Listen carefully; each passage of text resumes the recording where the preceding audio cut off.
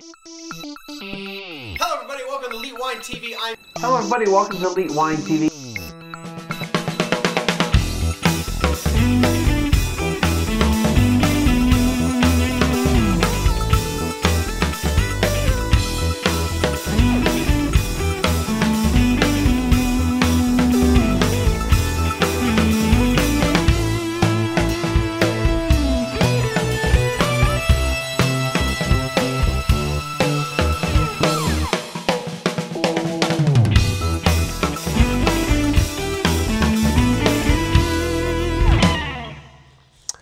Hello everybody, welcome to Elite Wine TV. I'm your host Mark Fusco here for another episode of the show. So this is countdown, 4 more episodes till 300. This is 297, so 4 more, right? Yeah, well, yeah, something like that. 97, 98, 99, so 3 and then 400. 300, we're not at 400 yet. All right, so as always, I've been saying for the past few episodes, links right here on the lower third, okay? So hit them for Eventbrite if you're going to be in town and attending at Max's Wine Dive for episode 300 on April 28th. And then also we've got the Justin.tv live feed going on. So if you're going to watch there, do that. Also, you can stop by the website and I'll have the links there in the description for the video. So I'm looking forward to this a lot. This is going to be epic or something. All right, so we're going to hop on to the next one. Now, I bought this one. Let me get my HEB, whatchamacallit thingy. So this is the Twosome, two and then some, Chardonnay 2010 from California by Hess Select. Little rinse action there to get the wonderful Riesling out of the glass. You know, I don't want to pour on the white thing here. So this is one of those, again, random selection bottles at the HEB, my local HEB, and bought this for where is this? Twosome. It should be here. Or what? No. Manager serve it. Oh, no, yeah. My goodness. I don't know where I bought this. I swear I bought this at HEB. Maybe I bought it at Total Wine. No. Oh, wait a minute. I'm missing a wine on here. There should be one more. They only put 5 of the 6. Oh, yeah.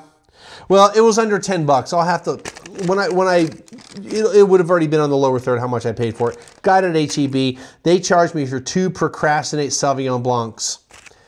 And I guarantee you this was about the same price. That Procrastinate was $8.98. I'm sorry, $9.98 with the $1 discount because I bought 6 wines. That's why it looks confusing. Anyway, all right, so let's get on to this. So Hess Collection. So Hess has been around for a while. They were founded in 1844 in Switzerland, and they weren't making wine back then.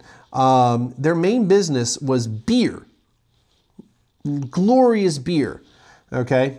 That was their main business for 100 years. Now, Donald Hess, which was a descendant of the founder, took over in the 60s at the age of 20 after his father passed away. So that's a pretty big deal, man. You got a big company, you're 20 years old trying to run it. He started a mineral water label called Valser Water. And that became, I think, like one of the top mineral waters in Switzerland. Then in 1978, he purchased vineyards in the Mount Veeder AVA in California.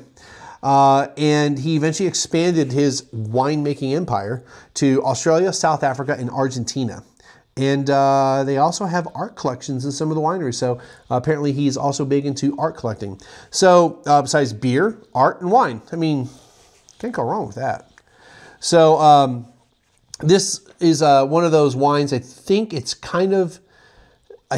is just with HEB. So if it is, because I don't remember seeing it anywhere else on the internet,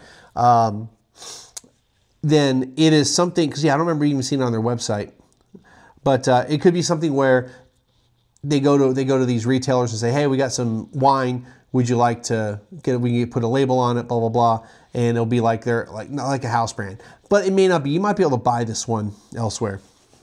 Now that I think about it, I don't know. Anyway, let's get into the wine. It's under $10, Chardonnay from California. All right,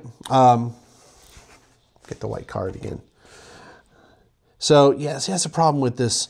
It's really, I need a little color in the background to see this because it looks really, really light. But when I hold it up to the light, it looks a lot more golden, almost as gold as that. See, that really, see, if I get a little dark background to it, I can really kind of see the color. This is just too white. It's just these lights are so bright. I think it's really just really difficult to see. But you can see this kind of gold. I don't really see any green in there. I think it's really just my studio lighting is just kind of harsh on, especially white wines.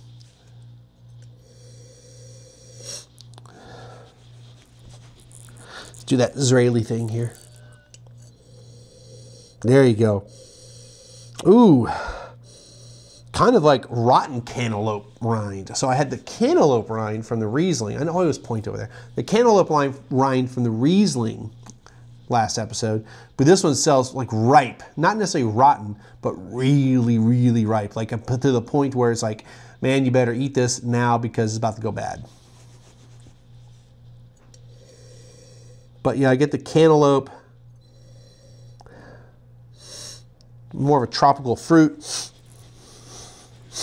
maybe mango.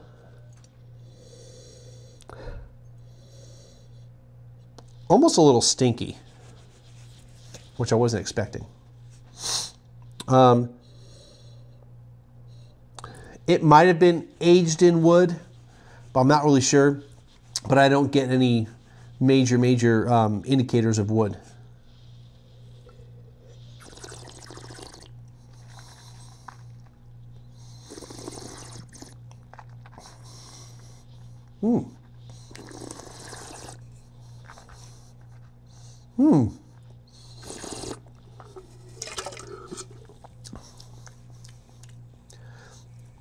This is pretty good.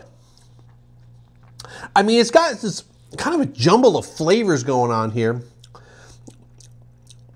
There's like a little bit of honey to it, but not really. It's really kind of like candy almost, like a banana. More like banana. Like, oh man, I haven't had banana in a wine in a long time. Kind of like those banana runts.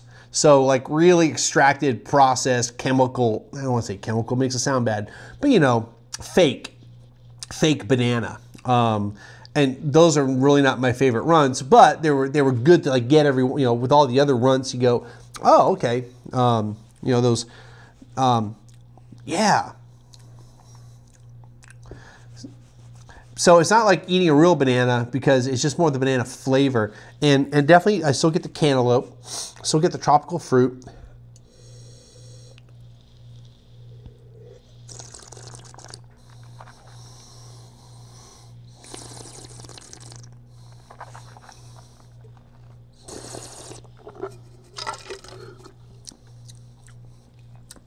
There's a little bit of butteriness to it.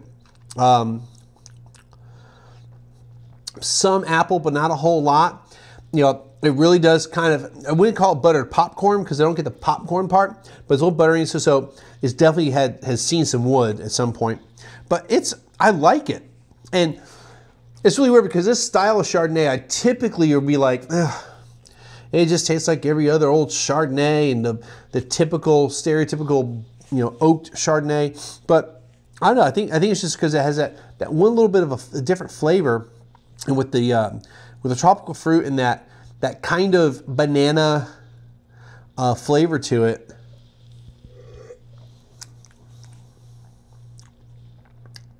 That's really intriguing, and I really like it. Acidity. We even talked about the structure. Acidity is about medium. It doesn't really have a long finish. Like, it's pretty much gone and has been gone for a while. So it's not gonna, I mean, you're gonna get that initial like kind of wow factor, and then it just kind of like poof, kind of goes away. Almost as, you know, Yeah, it just kind of disappears on you. So I think it's good, and it's under $10 for sure. And I think it's just a little different than some other Chardonnays. So I mean, I would, yeah. If you're into Chardonnay, you want something slightly different than the run-of-the-mill California Chardonnays that are in that same price range, yeah, go ahead and get it. I don't know if I'm going to rush out and buy another bottle of it. And honestly, I almost never buy another bottle of any of the wines, even the ones I'm like super impressed with, because that's most of my wine drinking is the wines I review. So I don't, except when I go on these long stretches of not doing any reviews, and I'm like itching, like I need wine. So then I'll buy some wine, but drinking wine instead of review wine. But yeah, it's pretty good. I mean, I had made my mind that I was going to drink that Riesling when I was editing all these shows. Now I kind of want to drink 2 of these bottles because I don't want to throw away all this wine. I have to bring it to Houston with me. The other 2 of the bottles from the last episode are still here, 2 weeks old in VacuVin, and they're probably not that good. All right, so that's going to do it for this episode. If you see this wine, I know for sure it's an HEB. If it's outside the Texas area, check it out by Hess. So they've been around for a while. And yeah, check it out. As always, thank you for stopping by. Click the links above to friend me up. Hit that donate button there to send me a few ducats for some wine. And again, the links will be below on the website to stop by Max's Wine Dive or to watch online. If you're my Facebook friend, there's an event in there too. If you're my Facebook friend, you got an invite. Okay, unless you friended me up since